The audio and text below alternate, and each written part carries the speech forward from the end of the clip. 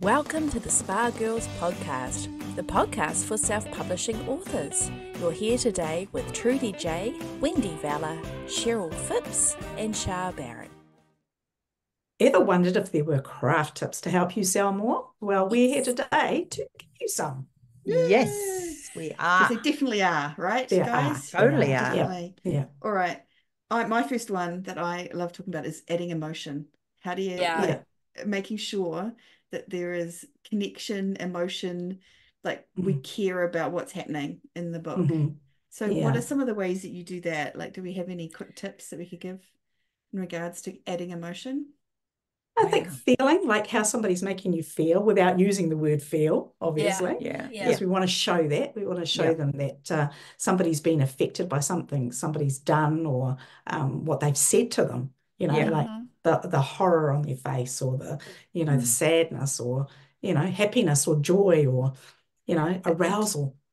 Dialogue is massive for emotion, adding emotion, I mean, conversation between two people they're totally misunderstanding each other, worded right, I think is gold, because you know that he's not getting what she's getting and she's not getting what he said. And if you've built in a little build up to that, the fact they haven't seen each other or that there was a misunderstanding before that, and and that's huge. So there's that whole body language thing when they're talking to each other. That's massive, I think, for anything like that. I think the setup for me is a big part of it. Like Lisa Cron talks about it, like the how you set up that misunderstanding. Like as a reader, you can kind of see these two characters kind of heading towards each other like two trains on a train track. And you kind of know that it's coming, and it's that expectation and that build up and that, and then when it happens, you kind of and as you say, if it was a situation where the dialogue was just misunderstanding, as the reader, they can see it happening, and it's just like, that,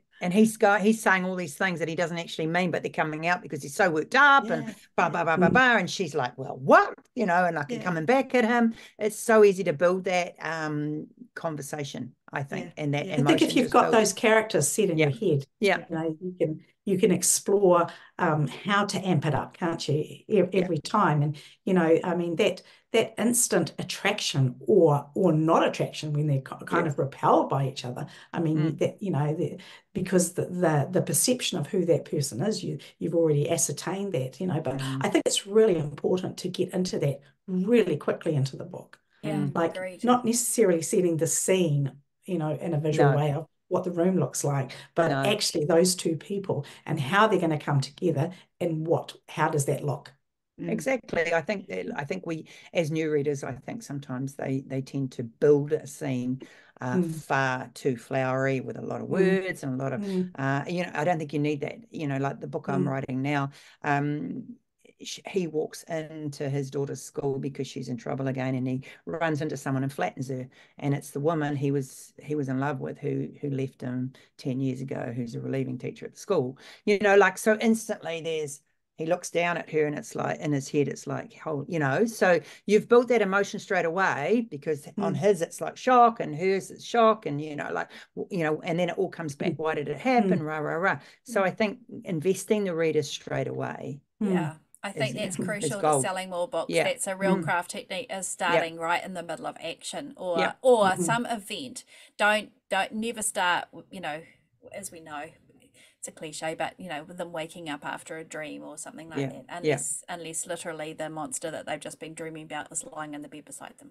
They used to say, and many they used to say, and she's gone there again. And they used to say, basically, get rid of the first chapter and start up the second, didn't they? Because the first chapter's building, and then bang, we're there, and that's where you need to start. First chapter was always you explaining everything you wanted to explain, just not what you needed to do. Exactly. I think another way of really engaging a craft technique as a reader, I think, is the really deep point of view, like really getting into that seeing it through the character's eyes, whether it's third person point of view or first person point of view. It's actually like really getting in there.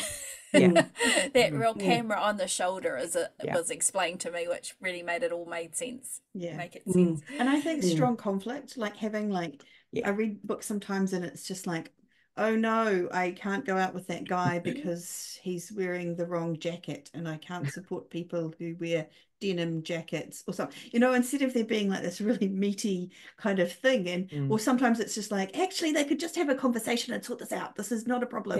Like, but when you get a deep conflict where it has to actually, things have to happen, mindset has to change, or something has to, like it's not there's misunderstandings, there's all sorts of things that are leading to it. And that can be, and if you show that right from the start, that there is a massive conflict. Like I went to I think it was RWA, some conference one time, and person was talking about, like, they had a character whose mother was an alcoholic, and they'd struggled their whole life with the repercussions of that. And then she was kind of like, well, the obvious answer to that is that my love interest is going to be a recovering alcoholic. So, and it was, to my mind, that blew my mind. I was like, I can't even still, I don't know how to reconcile that. But that was kind of the level that I'm talking about. So much emotion. This, and that person has to get over the fact that this, this person is a recovering alcoholic because they've been through so much pain because of it. And it's the same kinds of things when you're writing these books. You need to have them be, whatever flaw, whatever issue or problem that your characters have, it needs to be something that they're going to butt heads against with regards to that I think you've got to be careful of also stereotyping characters is massive. If you've got a baddie, you don't have to make them a typical baddie, or if you've got a tough male lead and he's just like all macho, and that you have to show something that we're going to empathize with him if you want to bring us on board for his journey. And by that I mean he comes out of a meeting where he's been a real, I want to say a-hole, but I'm sure I'm not allowed, but he's walking along and he sees, a moth drowning in a puddle, and he bends down, picks it up and puts it on a dry piece of land. And instantly you're like, okay, this guy, not so bad. He's got that hard side to him, but there's an actual fact, or he's walking down the street and a soccer ball gets kicked his way, so he plays with the kid and kicks it back. There has to be redeeming features. And bringing the emotion into it and introducing us to what makes this person tick. I think that's vital. And I've read enough books that haven't done that. And I'm just like, it sort of left me for dead, I need to get invested very early within my characters. I was watching it, even when you get a character that you don't like, and typically in romance it's that kind of alpha male asshole. Sorry, I said it.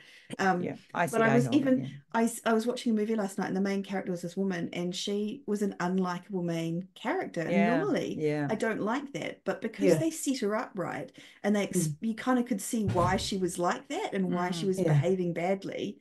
And she sort of gets her redemption at the end and kind of comes around and realize, because you can see it happening and understand it, you're more forgiving for the bad traits, and you're more understanding and go, oh, actually, I get why she's like that. And she's oh, oops, there she goes again, being a bit of a horrible person, but I get it. And that's what you want. You don't just want them being complete horrible people with no explanation and no background and no nothing. Like, that's going to confuse people. Also setting them up right from the beginning, like a meet cute, where there's just this overpowering, if it's not desire, this like, wow, this guy's really amazing and she's beautiful, and their conversation is great, and she's an astronaut and he's a whatever, and whatever they find out these things, and they're like really, really compelled to be with each other or pursue a relationship, and then they find out one of them or both of them have done something really awful, or there's something in their past that is against everything, like you say with the alcoholic,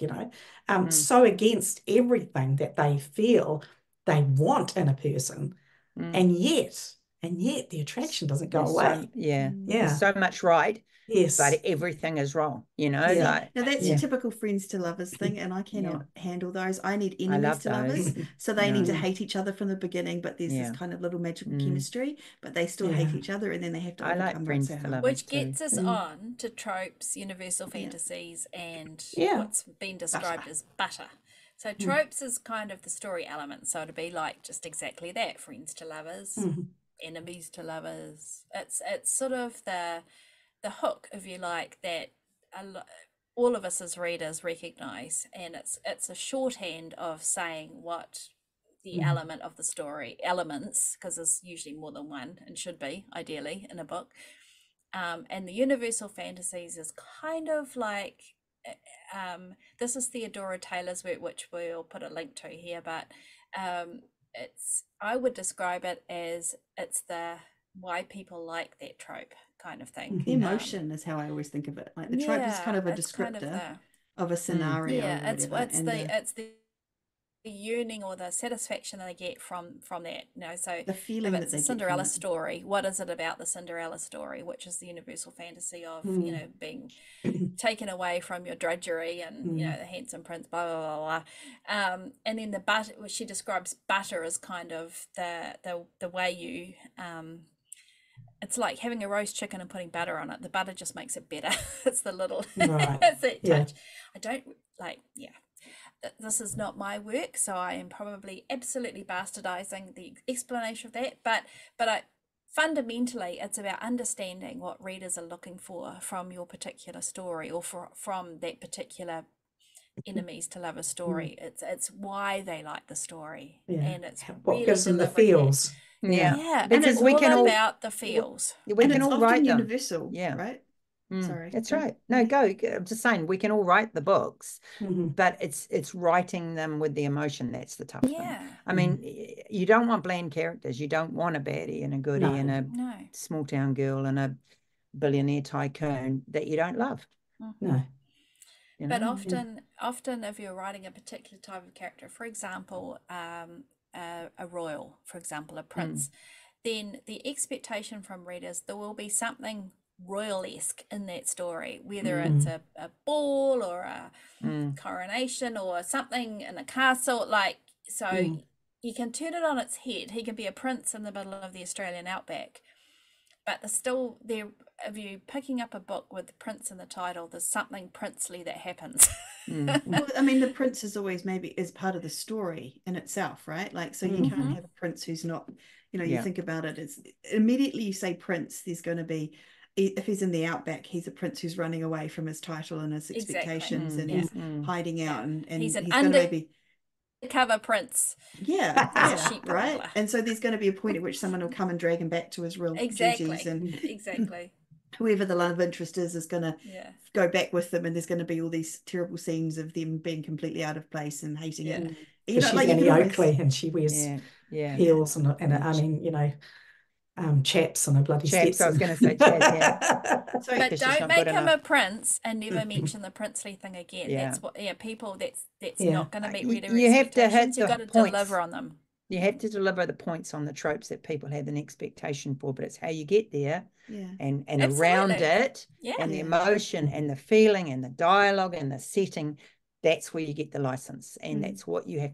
It's what draws the reader in, and wants them to carry on reading. I think some people would hear that they kind of go, oh, I don't want to be like everyone else. I don't want to follow those tropes. I don't want to, but I don't want to follow the structure. And I think some people look down on romance, for example, because they're like, oh, it's always the same. You know, they always get together, or boring. And it's like, they don't actually, I mean, everything has structure. Every single book out there has structure. Absolutely. Even books that seem unstructured, that's structure, that they are unstructured, you know, like there are people have been writing since the first cavemen wrote on the walls, you know, like telling stories. There's structure because that's how we understand and see things, and we do it as a group. Like, we see things that, you know, like, it's not just me that loves enemies to lovers. It's like millions of people out there love enemies to lovers, and it's for a reason. Like, we understand and meets a need that we have inside ourselves. So you're not you know, and the license, as Wendy said, or the creativity or the imagination that you get to use is filling in the gaps between that structure and around that structure, and the padding. Like, you get to make a prince, and you get to make him any way you like, but you kind of don't want to make him perfect, because that's really boring. And you don't want to, like Shay was saying, you don't want to make him a prince and never mention it again, because what's the point in him being a prince if it's not part of the story, you know? You want to read a book for the feels. You know, it's all good. You've got to give people what they want. And that's like, I've just finished a book, and at the end of it, I was like, well, it didn't really amount to anything. You know, like there was not really any conflict. There was all How this, how many times can I just say have we heard this from you, Wendy, in Every your book, book? every book. 60 books and No, She's reading someone else's book. No, someone else's book that was, I don't, But I see. I'm sorry. I was like, it was blah. It had everything that it was needed to be not blah, and it was blah. And they because didn't use it didn't make me laugh or cry or feel or get choked up in the chest, you know, and those things are quite easy fixes to learn how to write. Like we talk about, you don't have to be born a writer to be a writer. You can learn to be a writer, and a very craft, good one. right? It's a craft. It's like being a doctor or a bricklayer or whatever you want to be. It's a learned skill. Learn it right, and the emotion is one of the big keys to me. And I think, and probably maybe the final craft tip would be to read the books that you love, really analyze them. You know, what is it? Break them down. Yeah.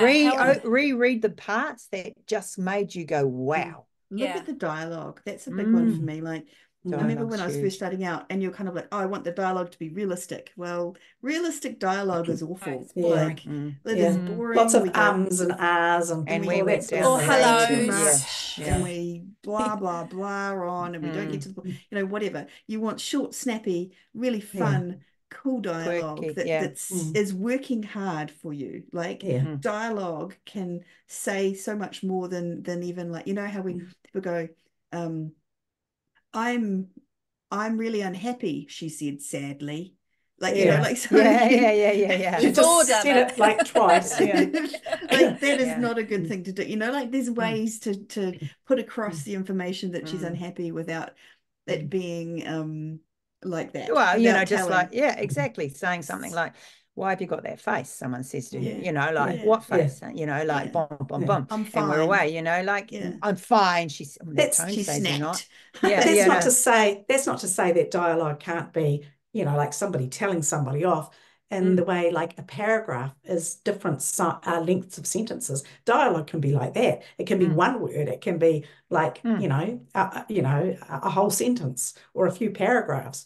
But as long as it's broken down to mean something, and it's not just a wafting of, you know, an idea, but just like, it really is about the emotion, I think, dialogue, isn't it? Absolutely, 100%. I honestly 100% believe that it's emotion and it's character that carries along the story. I mean, you do need things happening. The plot is important too, but if you don't get the character, people want to connect with the characters. And that's the worst thing. That's the worst thing. Do it quick. But the worst thing is, like, when you don't connect to a character. Don't you hate that? Like, when you're reading this person and I'm like, I don't actually really care what happens to this person. It's like death knell for a writer. That's, you've got to, because you've just given all their backstory, but it meant nothing because you don't actually get a feel for that character, or you know, how they're progressing through the story, or even, you know, how they've been affected by the backstory. You know? Sacha Black gave us this this really awesome thing that she does when she's helping new writers learn things, and it was, I think she put people on a beach. And I've used it since, actually. Sorry, Sacha, I've stolen your thing. But with young writers that I've worked with, and it's put different characters on a beach. So if you put an elderly lady on the beach, with a walker and you know, sensible shoes, and then you put a princess in her big massive dress and all beautifully dolled up and done, you know, everything's perfect, and then you put a pirate on that beach. Each of those characters is going to react completely differently to that same setting. The setting hasn't changed, nothing different about that. And so it's a matter of sitting down and going, well, what would the little old lady do? Well, she'd be probably a bit uncomfortable. She's can't push her walker. She can't get anywhere. There's sand everywhere. It's whatever, you know, and the pirate would be like digging for his tree. You know, you can all think up your own ideas of what those characters would do on the beach, but it's a really good way to kind of go, not just the person is unhappy, but to actually go, how would they interact and how would they act within the setting that you've put and them what are they in, feeling? What are they feeling without going, he was sad, you know, like he was making himself a cup of hot chocolate to make himself feel better, or, you know, whatever. Like, there's ways to show rather than having to tell. He's a pirate. He's having a jug of whiskey, mate. Exactly. He's half drunk. The boat's waiting out there for him. He's got a peg leg. He hates the beach, but he's determined to dig that hole to find that damn treasure. Whatever, you know, like, You can. I think putting things. yourself in a position too is a good one. You know, for me, it's like putting myself into a position. What would I be if that happened to me? How would I react to that? What would I do if I saw a man who I was in love with 10 years ago and he knocked me flat on the ground? You know, like it would be, it's important that you put the emotion in, don't take it out, you know, like, I think that's important. Get the scene written, and if it's not right reading well, go back and redo it. And also just remember, if you're writing a scene with dialogue, watch your point of view for emotion. If it's not emotive enough, change the point of view, and then the emotion might come. The person who is most invested in that scene is the one whose head you should be in. Because they're the one who are going to feel the most emotion, you know, in that moment. And they're going to be looking at the guy or the girl across there who's looking their stony face and said all the things that person's done to them is going to be filtering through their head. Regardless of whether you're doing girl, boy, in the chapters or scenes, regardless of that, that's a really important point, really, I think. I've done that a lot. If a scene hasn't worked, I'm just like, it's a rewrite, but gosh, it's so much better from the other point of view. And I like the idea of changing the setting as well. Like, I think it was Donald Mars or someone talked about, you know, a scene in the middle of a storm or something like that, like so that the setting itself becomes a character in what you're writing, so that, you know, these characters are trying to have a fight about whose fault it was that they broke up. And they're not just in the kitchen, they're in a storm cellar with about 5 other people, and there's this tornado raging outside and they think they might die, and you know, that kind of thing. It amps it up so that you kind of go, that's amazing, rather than it being oh yeah, they're in the kitchen and they're being a bit, you know. For Very sure. good. Cool. Okay, so your homework is to go and re-listen to our episode with Lisa Cron, who wrote Story Genius, and she's just amazing. And also the Sacha Black episode with us. And this book here is one I mentioned when Wendy put me on the spot. Oh, did we? I can't remember. We've talked about it recently anyway, and it's called Writing for Emotional Impact. I'd really love to get this guy on the podcast, actually. Maybe I'll email him and ask. Who wrote it? Karl Iglesias. Ulio's Ulio's son. Can we not? I feel like that's dodgy to say that every time. Okay. All right, I won't say it. Take it back. Take it back. Out there in the world. Yes, and it's good idea. Amazing because it gives you practical tips on how to. I do like the cover of that book. I'm just saying. It's an awesome cover. Very busy. Very busy. I thought you're being sarcastic now. No, I'm not. You can tell what it's about. Emotional impact. Yeah. It's very good. It's very good. I listened to it as I was gardening, and that was the first time. And then I've very good. Again since. Anyway, sorry. So let's go. Back on track. Good. That is us. Nice. Thanks for listening. Mini episode. Thanks for listening. We'll see you again next time. Bye. Get well. Bye.